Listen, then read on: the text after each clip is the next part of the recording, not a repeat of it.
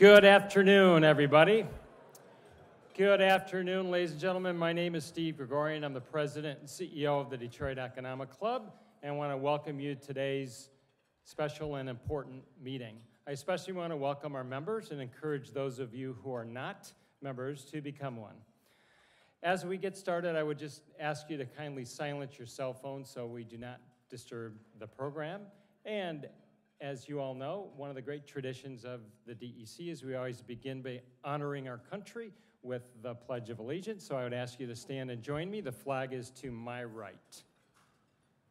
I pledge allegiance to the flag of the United States of America and to the republic for which it stands, one nation, under God, indivisible, with liberty and justice for all.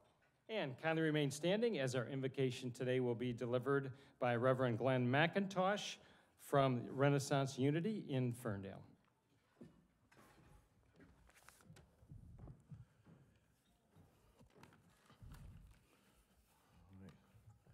If we could just collectively gather our minds, our hearts, and our spirit, and just put everything in your mind on vibrate. And as we move into this critical conversation about the opioid epidemic, remember that Albert Einstein said you can't solve a problem with the mind you use to create it. And so, again, we bow our heads and pray. Almighty Spirit of the universe, we feel your presence in this place. We welcome you. Because of your divine presence, we suspend all disbelief and know that all things are possible. We ask that you give us a mind that is open to everything and closed to nothing, that prevents us from elevating our thoughts, our feelings, and behaviors to a higher level of consciousness. Almighty Spirit, give us the capacity, the vision, unlimited possibilities, and light a pathway for us to follow in the best of times and in the worst of times. And on that pathway, Almighty Spirit, entrust us as leaders to use the four elements of creation, earth, wind, fire, and water, to advance ourselves, our families, our organizations, our city, our region, our state, and our nation into a place of peace, a place of caring, a place of sharing, and a place of prosperity that exceeds our intellectual capacity to comprehend or explain. Almighty Spirit, pour out blessings to all of us in this room with a special blessing to Chris Swift and Detroit Economic Club. Collectively, we say, amen.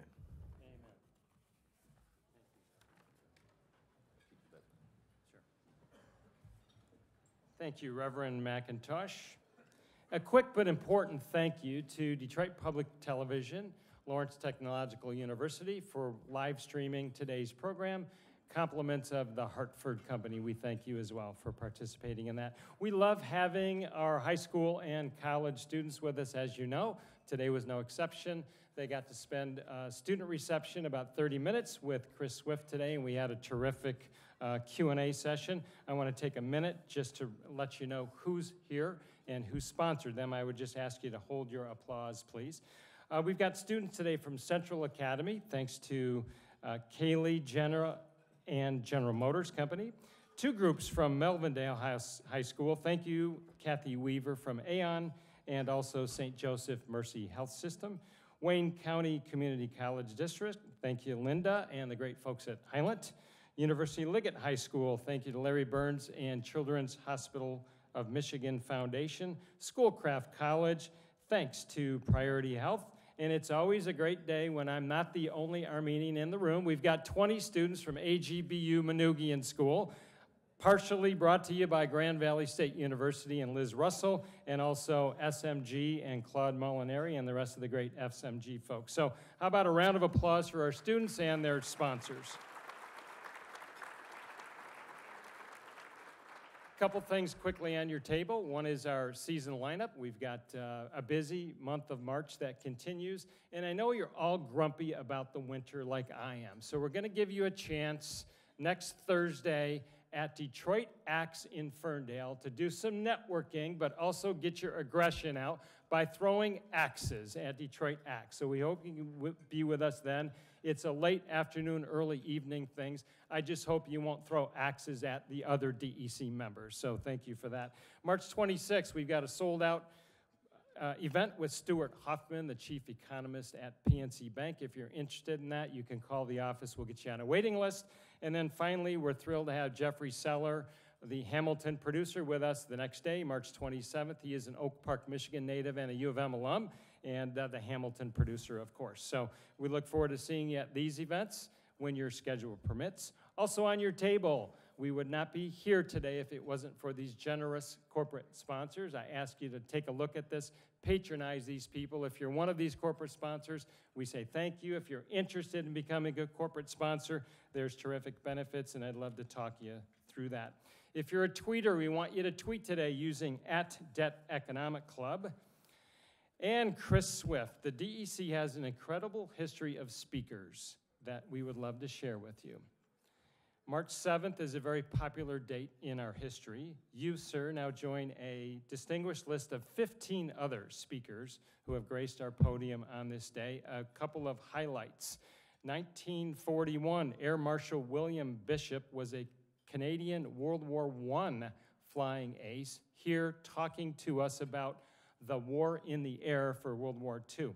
1966, Willard Rockwell, the chairman of the Rockwell Corporation. 1988, Austin Kiplinger from the Kiplinger Letter. And today we're pleased to add you, sir, as our 16th speaker on this day in DEC history. So congratulations and thank you. Thank you. And one of the more popular elements of our meetings is we want you guys to have a chance to submit some questions. So at the end of the session today, the final 15 minutes, Chris has agreed to answer even your toughest questions. There's instructions on your table. You can do that via your smartphone, and those questions will make their way to our presiding officer, who I'm about to put to work. Hans-Werner Kaas is senior partner at McKinsey & Company. He is a DEC board member and a great friend of the DEC and a great supporter of many things in our community. Ladies and gentlemen, please welcome Hans-Werner Kaas.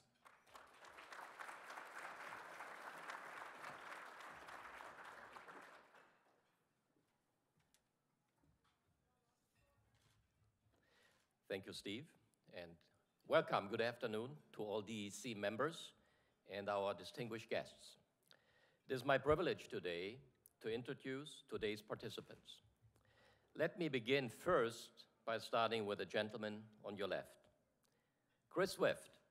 He is chairman and the CEO of The Hartford, well-known, 207-year-old national leader in property casualty insurance, group benefits, and mutual funds. And as Chris also mentioned it, a 207-year-old startup. I heard that comment a little bit earlier today. A startup which has been quite a long time around, speaks for its own success. Chris joined The Hartford in March 2010 as Executive Vice President and Chief Financial Officer. And previously, he held various senior leadership and finance roles at American International Group and began his career as a CPA at KPMG. Chris is also an active member of the community, including on the board of directors of the American Insurance Association. He earned a bachelor's degree in accounting from Marquette University, where he's also a trustee. Welcome, Chris.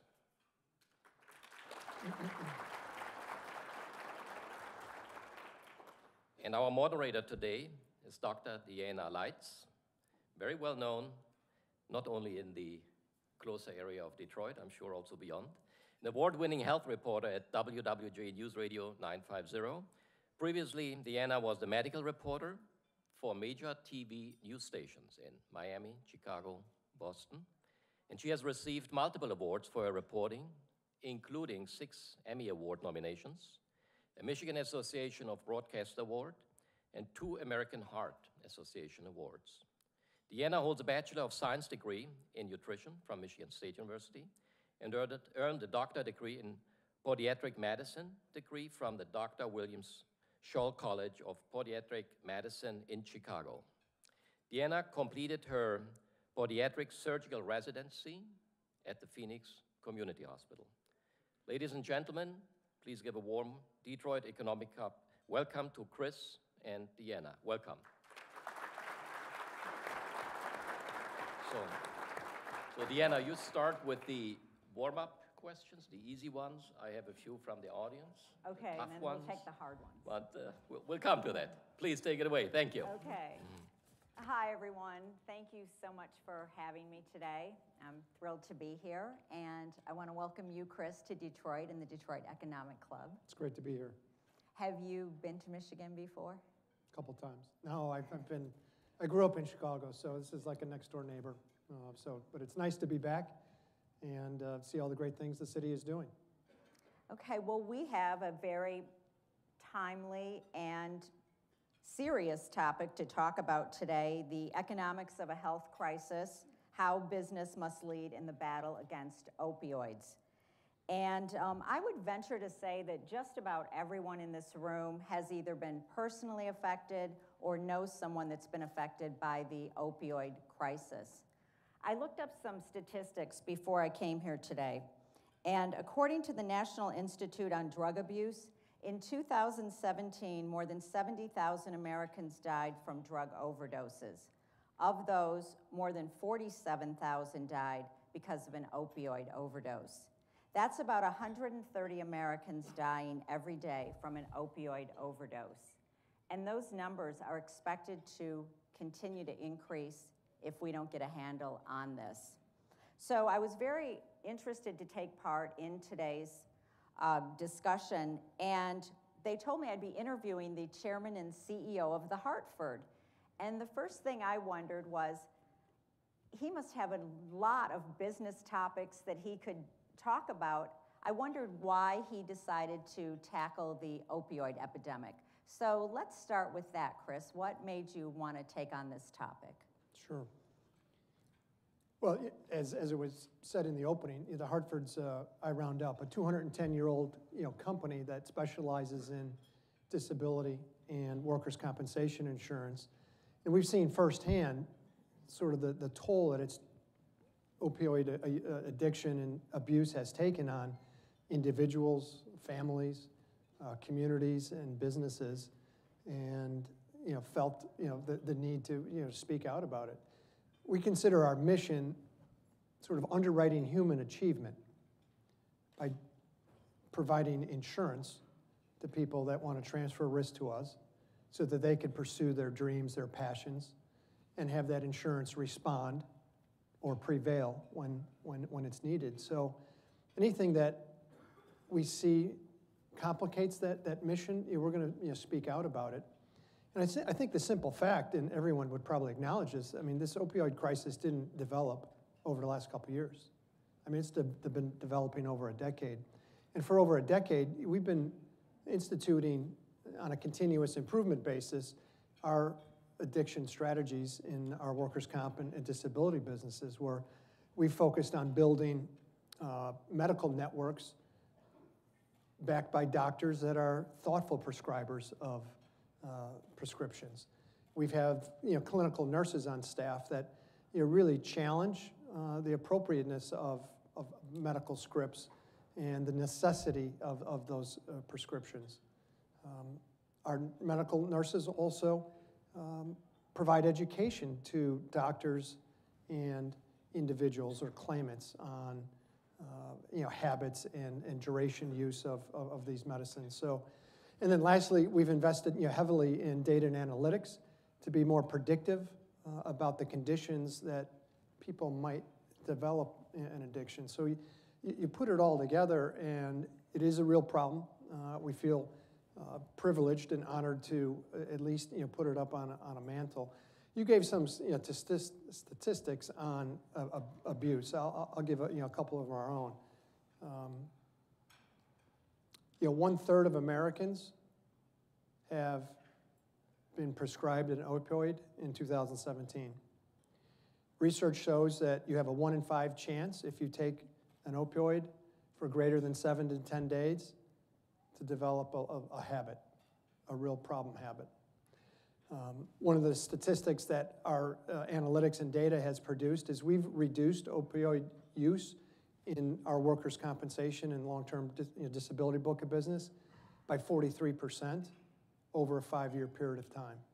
So we can implement change. We have capabilities to make an impact, but the reason why I'm here is to elevate this issue because it is a national crisis. And usually when a spotlight is shined, there's a story in the media, it usually shows a family that's been devastated, destroyed by opioid misuse and abuse. But a lot of times we don't see about what's going on in the workforce. And do you think that some business leaders are maybe just not aware or they don't realize? Well, first what I'd say is that this is more than just a health issue. I mean, it is a business economic issue. No doubt that there's health components, but so that's the first observation. And I think for fairly long, it just hasn't been talked about. You don't really understand what's going on at the ground level. And I would say and I'll give you some examples from my personal experience, that people just aren't comfortable talking about addiction as a disease or as an illness that needs treatment. So through writing op-eds and taking public positions like we have here, we've actually encouraged our people to talk about it. We celebrate National Drug Overdose Day as a means to say there is something here that we could talk about. We could see in our intranet internally, people communicating and empathizing with one another, picking up that it's a wider spread issue. So I think ultimately business leaders really need to understand that there is probably going a lot on with their employees and or family members that affects the business environment more than anything. I had an opportunity looking at Erin Ridge, who came with me from the Hartford, who is in our HR department. She organized earlier this week for me to sit down with 3 women that experienced the devastation of addiction personally. 2 of them lost a brother or a brother-in-law. 1 woman lost 3 brothers and a nephew. I mean, there are stories of the toll, though, not only personally on them, but on the family. The one woman described her younger brother as a hockey player in high school and college and would get dinged up in the hockey games, right? It's a rough sport. Somehow, either through a script or the black market, he was told to take this pill to help pain to allow him to continue to perform at a high level. One thing led to another. He stole from every neighbor in his neighborhood to fuel his addiction. The family was shamed into what was happening to their son, and ultimately overdosed. Very similar story with the other woman, brother-in-law, small business owner, a landscape company, got injured on work, took opioids too long. Eventually, he developed a severe addiction. That this impacted his elderly mother at 80, who took out a reverse mortgage to finance her son's habits. Went through that, obviously started borrowing from other family members, and ultimately he died of an overdose, but the sister-in-law wasn't sure if it was an accident or if it was intentional. 2 months later, his baby daughter was born. And then the third woman, losing 3 brothers, all in the greater Hartford area to addiction, and then having it skip a generation to her nephew, is absolutely devastating. And stories like that really make us want to do more. And ultimately, that's why we're here. I saw another statistic as far as money with businesses that in 2017, the Council of Economic Advisors released a report estimating that the economic cost of the opioid crisis was $504 billion, with lost productivity costing $20 billion. Why is this costing American businesses so much? Well, I think the first context on that point is, really the human toll. I just gave you 3 examples, but it's happening countlessly across America. I mean, the human toll on individuals, families, communities on businesses. And the toll on businesses, you all know. I mean, it's higher medical cost, it's lower productivity, it's higher absenteeism, it's higher retraining and hiring costs. It all adds up. In an economy of our size, roughly 20 trillion, it's not surprising that it costs $500 billion a year in economic output. So the real point on all that statistics is that it's a widespread issue that requires bold thinking, as the Reverend said, new ideas, new solutions, and really, my words I always say is a multidisciplinary approach to really a complex problem. I think the other statistics, if you don't mind, we've partnered with a group called Shatterproof, which is a non-for-profit organization, actually based in Connecticut also, that is doing great work on the on the recovery side. Mm-hmm. And we partner with them and have some of their economic models on our website. So if you were a small business owner here in Michigan, you could go to our website, type in sort of the nature of your business and how many employees you have, and it would give you the output of an estimated cost of the epidemic. And I'll give you two examples. If you're a restaurant owner that owns a restaurant, one location, 25 employees.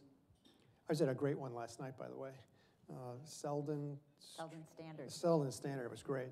Anyways, it looks like they have about 25 employees here in Michigan. Their cost would be about $10,000 due to addiction.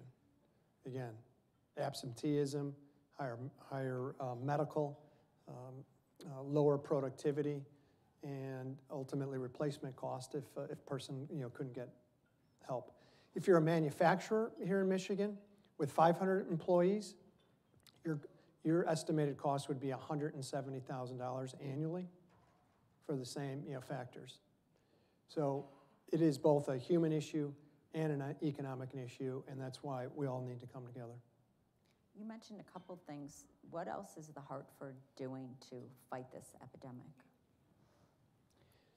I would say we're doing three main themes, and we have a lot of help, a lot of great teammates that are equally as passionate of this internally. So the three broad categories is one, cultural change, two would be education, and three, sort of action. And I'll explain each of the three a little bit more. So on the cultural change side, that centers around the stigma of addiction and the willingness and the openness of people to begin to talk about it.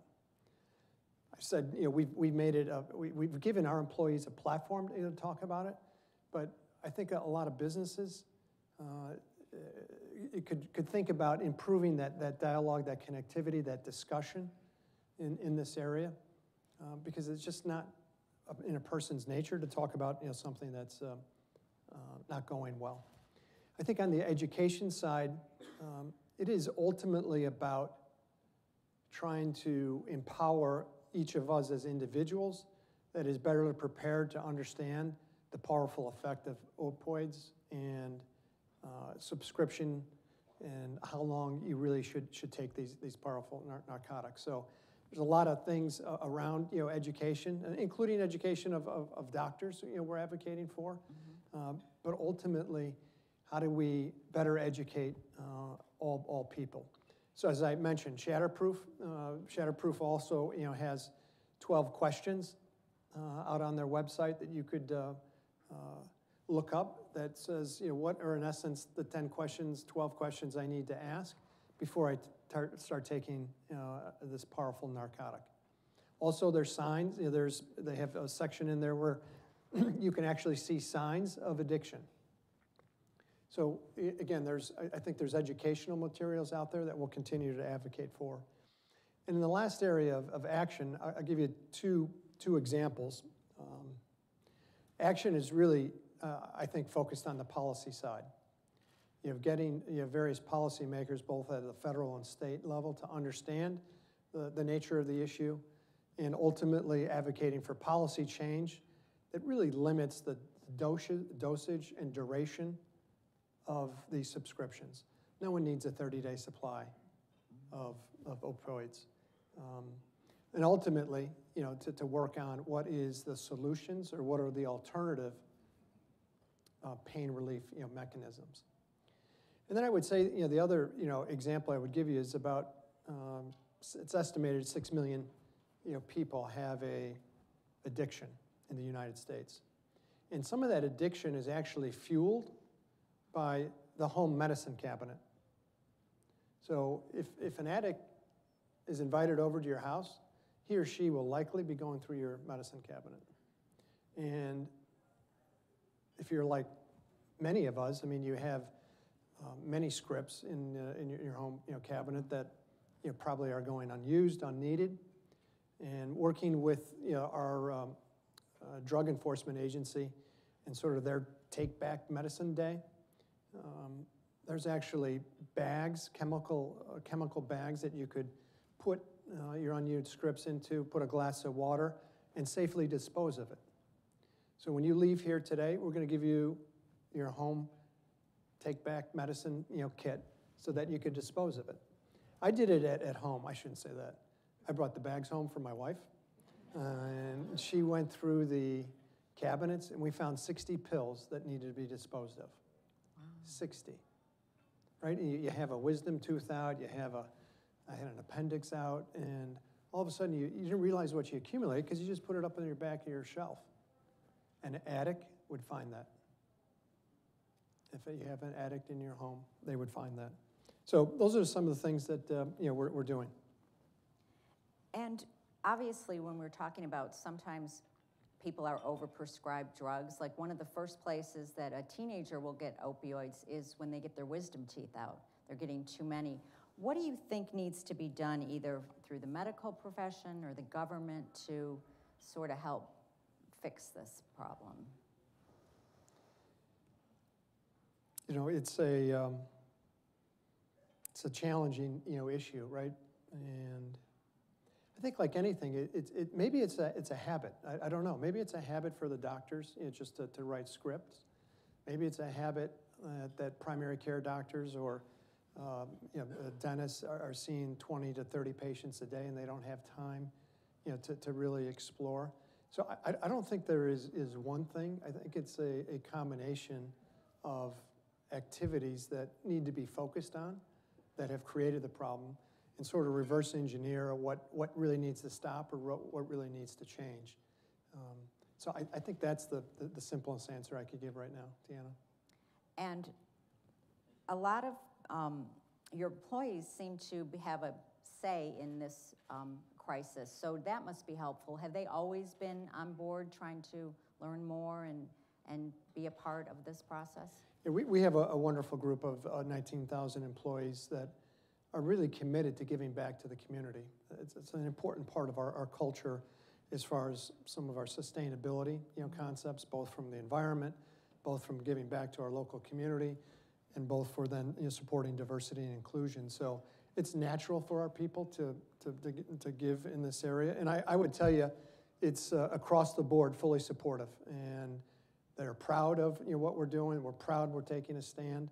The 3 women I met with on Monday for lunch all sent me notes basically saying just how proud that they were to work for an organization that was giving a platform for this. So yeah, it is very gratifying and keeps us going.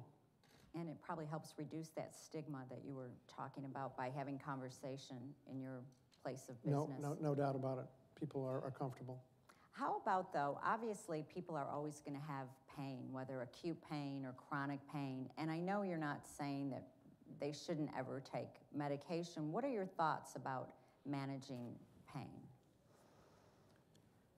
You guys realize I'm an accounting finance guy, not a medical profession, but I've done a little research.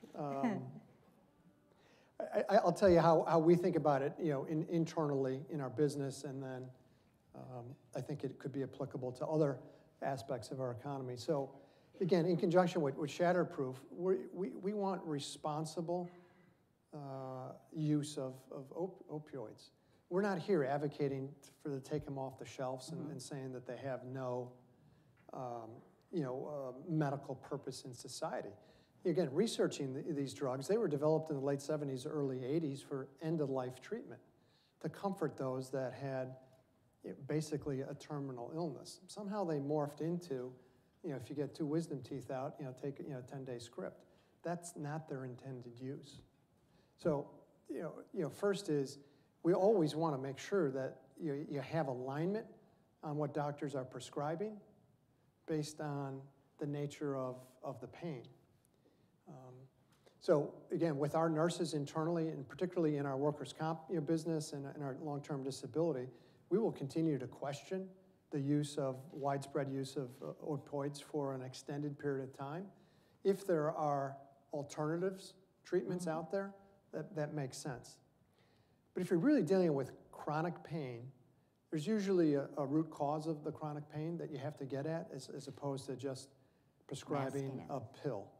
And what we've adapted in our claims practices is more of a holistic medicine approach where we'll have wellness coaches, focused in on biological, psychological, and social aspects of what a claimant might be dealing with if they're not getting better, if they're been on opioids too long. So that holistic medicine, I think, is much better than just taking a script for a short period of time to deal with chronic pain. So what do you think business leaders, whether it's a large company or small company, can do to take a first step towards battling this? Well, you all are in the business world, whether you own your own businesses or work for a larger organization or a school or a community. I would ask you to think about some of the things we just talked about. One, the cultural side of reducing the stigma of addiction. I think you can allow that to be talked about. There's ways of promoting subtly in communications that these things are okay to talk about and encourage people to find the right support mechanisms. I'd say, again, the educational side, you could contribute, again, by arming your employees or coworkers with knowledge about these medicines and how you could take a little bit more ownership in what you put into your body. I think that the third thing that I would really ask you to consider, and we're looking at it right now, is just if you have employee assistant programs, EAPs, if you do, great. If you don't, I think you really need to seriously consider adding an EAP program for addiction and mental health. Mental health's not a topic today. I'm not an expert on it. I've just seen, again, firsthand, some issues that this next generation and a lot of people are dealing with mental health issues regarding depression and anxiety at numerous counts that are elevated. So that those EAP programs obviously can provide assistance either through telemedicine, through time off to go into recovery. But I think if we could look at benefits differently and say, what resources can we contribute to the problems from a benefit side that we're willing to spend to have productive workers, to have happy workers? Talent's usually the biggest part of any organization. If you don't have a talented workforce that is committed and productive, I don't think you could win in a competitive society today. So it's both personal, it's business, it's education, it's letting the issue come to light. It's not buried anymore. No, you're one of the first business leaders to come out and speak on this topic. How are other business leaders, are they receptive? Are they surprised were they not thinking about it so much within their business organizations? I think in general, people have a working knowledge of the issue. I would just say that I think to understand holistically the impact on some of the data and statistics, I think there's a ways to go there. So again, I encourage business leaders, and again, it's probably your philosophy too, unless you really measure something and know where you stand today, there's no way to improve it from whatever trend you want to change. So whether you're a large business, a small business, there are ways of partnering with people, like your workers' comp provider or your long-term care provider or your pharmacy benefit provider of actually getting data and knowledge about what's happening with your employees today. And then obviously committing to a course to change whatever path that you are on, or if it's acceptable, that's great. But generally, there's always room for improvement in understanding what is currently, happening with the employee base today, and then, instructing your partners to really produce a different outcome. If you tell and we work with Optum. Optum's got great data and analytics. They really do. And they know we're focused on reducing, for our employees, the number of scripts that physicians write for an opioid. They're coming down. They're coming down. Do you think most businesses have a first aid kit and some have the external defibrillators? Do you think Narcan should be now a part of first aid kit? And for those that don't know, it can reverse an opioid overdose. It's a nasal spray, and you can get it over the counter without a prescription. Yeah, I mean, there's been a lot talked about this. You've probably seen the 60 Minutes report that really documented how effective that could be in the situations. It's a little beyond my pay grade. Honestly, I don't know what the local requirements are or laws. Part of me says that there are some requirements to have first aid kits at work, defibrillators. So, but to take that then to having a pen seems logical. I would again want to do it as a leader of our organization if I really understand the numbers and the addiction that we have in our employee base today, or figure out another way to get them some form of medical relief if they have a loved one that became unaddicted, or became addicted and had a shock. To have something hanging on a wall, on an office wall, doesn't seem all that practical to me for the real problem. But that's just me. We just have about a minute left. Is there anything else that you want to give a take-home message that people can think about when they leave here? Well, I would say, because I have to give a shout out, given I'm here in Michigan, is that your governor, legislature, and your police department have been very proactive in this area and passing legislation that deals with providing stricter oversights into subscriptions, providing resources to the medical community and to those being affected by addiction. The state police department that's represented here today has opened up their facilities for addicts that need care. So there are things being done at the federal and state and national levels that are contributing to that. It's just more that needs to be done. So don't think about education, think about reducing the shame, and thinking about the proaction and the proactive things that you could do in your place of employment to contribute to this overall problem. Okay, thanks Thank you so much.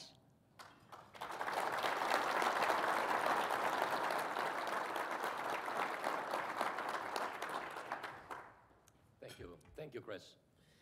Now we will continue with a round of questions from all of you. First of all, a question, and you briefly alluded to it, Chris. You spoke about that multidisciplinary approach. In fact, the last 60 seconds of your I sounded like a McKinsey guy, didn't I? Yeah, almost. Yeah, no, absolutely. Much better, by the way, much better. Do we need a different central institution to coordinate such a multidisciplinary approach is one of the questions we received. On the federal level, state level, private sector, which you represent, who should coordinate so that A, we become more effective, and B, given also the statistics which Deanna outlined, we are much faster in our response to prevent and treat the issue? I think it's a valid point. If I didn't explain it well enough, our partner Shatterproof is actually taking that on from a treatment side. We're primarily focused on the prevention side of a lot of our activities and questioning the use, but the addiction side, they have made great progress. And I give a shout out to Gary Mandel, their CEO, where they are working on universal standard of care for addiction. and developing sort of what they would call the first principles of care for substance abuse. And really what they've done is, it's a complex issue because money comes from the federal government vis-a-vis Medicaid, Medicare, but a lot of the pharmaceutical issues are controlled at the state level. The state, levels generally control, obviously, the doctor licensing and programs. So there isn't one overarching body that, sort of can say, my word's grace on these things. But through his efforts, he's put the right people at the right people at the table in a mission-driven outcome focus-based to say, okay, what do we need to do? Because a lot of what we do today doesn't make sense. So he's had the right 8 or 10 people around the table in most of these states, for a dialogue. So that's why we're going to continue to partner with him and support him on the treatment side. Exactly, and also nationally replicate the model which he has been starting in Connecticut. Another question addresses a very specific opioid bill package which was passed in the legislature season 2017-2018, and I will keep it a bit shorter in the summary description. It was indeed restricting the use of opioids to the public, which at first sight you might argue, that's good. But it also opens doors to search for illegal drugs, and that is actually a side issue which has grown substantially over the last few months and actually years. Any thoughts on that, how we find the balance between a more responsible usage of opioids as a prescription, which we talked about, but also avoiding opening doors to illegal drug usage? Yeah, I think the legislation, I'll take the legislation first, is the last Congress did pass legislation that really reform certain aspects of Medicaid, Medicare related to the financial resources and how it's used there. They also, again, did provide more resources to medical providers, a little higher requirements and standards on monitoring, and then they also gave additional resources to those that are addicted. So good first step. Now what Congress needs to do, primarily through, I think, the Energy and Commerce Committee, is implement that. So they've passed the standards, but now the hard work of actually implementing is still ahead. So we encourage them to get into the implementation, the rules, the regulations that they're going to pass from there, and we're ready to support any other action that the Congress wants to be done. Now you got into the other aspect of what a lot of states have done up front is to limit scripts for opioids no greater than 10 days. So about 26 states have done that, which is a good first step. 13 additional states have gone as far as to say, we're going to also develop a formula, view it as like a chart, that if you have this condition, this injury, this is the medicine you get. And it's usually not an opioid. So we call that formularies. So 13 states have actually done that. So then you get into the illegal side of manufacturing, black market. I'm out of my league here. I met, I think, a U.S. Attorney General here in Detroit that's been prosecuting and trying to stop that illicit activity. I don't know what the connection can be or is, if there is a connection, but we shouldn't be afraid to limit the legal dosage and duration, and we can have another fight, another battle on the illegal side. Yeah, we need to fight both sides. We do. Agree. Thank you. You briefly also mentioned the importance of, in the world we are living in, of big data analytics, artificial intelligence, machine learning algorithms. The last 2 years, if you reflect what you did at the Hartford, did that really bring substantially new insights, which you translated, I think, in your 3-pillar program: culture, education, and action? Yes, I mean, the data and analytics that and the algorithms and the machine learning that we're doing on our larger data sets over the last 5 years has contributed to that 43% decline in our opioid use in our claim activity. So we have our head of claims, John Kinney, with us. He gets all the credit. I take a little credit because we gave him $100 million to invest in a new machine to produce these results. So it was a good partnership. Good. Great enabling. Thank you. Obviously, healthcare professionals are at the center of the opioid crisis, and you spoke about education. And there is also an inherent, sometimes a conflict with pharmaceutical companies who design, manufacture opioids. And if they're publicly held companies, they are committed to create shareholder value and also maximize profits and monetary value. What is the ethical balance we need to strike between pharmaceutical companies who are indeed operating at that line of profit maximization, at the same time doctors who know the patient, who know the individual patient and need to make responsible calls? Yeah, that's a difficult one, because I want to be constructive and helpful for what we need to change going forward and not point any fingers really in the past. So we are where we are. All I really believe in my heart is we need to change the habits of writing automatic scripts. If there's a misalignment in the incentives, we should look at that. And I would say in this particular area, I might even change the equation from a shareholder-driven model to what's good for the country, what's good for our local communities, and in turn, I think that'll be good for our businesses in this area. Because I said, or Deanna said it, there's $500 billion of waste created by a misallocation of these types of narcotics. Yeah, and it talks to the responsibility of private sector companies also as key entities in a society. It's not only about the shareholder value creation, it is about societal responsibility, for which your company, The Hartford, has been a great role model.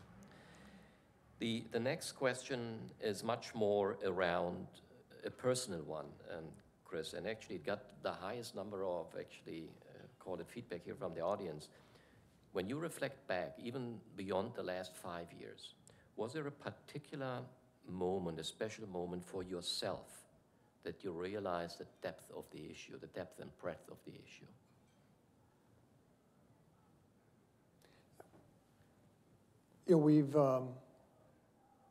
We've had family members deal with addiction. We've had family members deal with mental illness.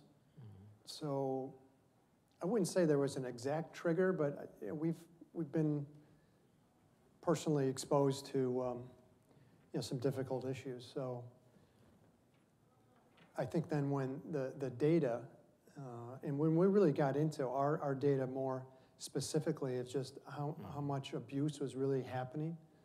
When people were on scripts for months and months and years in some cases and aren't getting better. Again, John Kinney really opened my eyes into what was happening in our own data set with our own claimants, and we basically said we got to do something about it. Thank you. Now, a final question. When we move a little bit beyond the business, we look at each other ourselves. What advice would you have for each of us? What should we do in terms of helping, quote unquote, address that crisis here on a national level?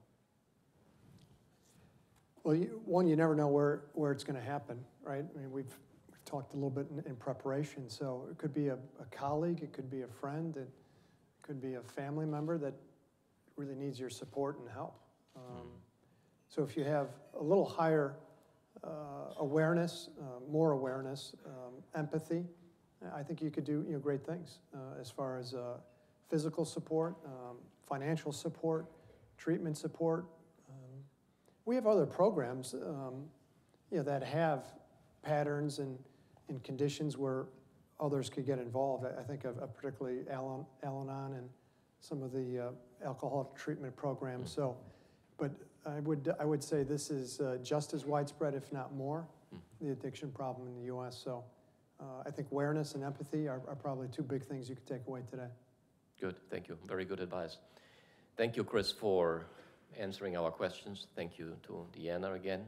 And now we switch gears lightly to a bit more personal questions, and it is a lightning round, so don't think too much. Short questions, short answers, very spontaneous.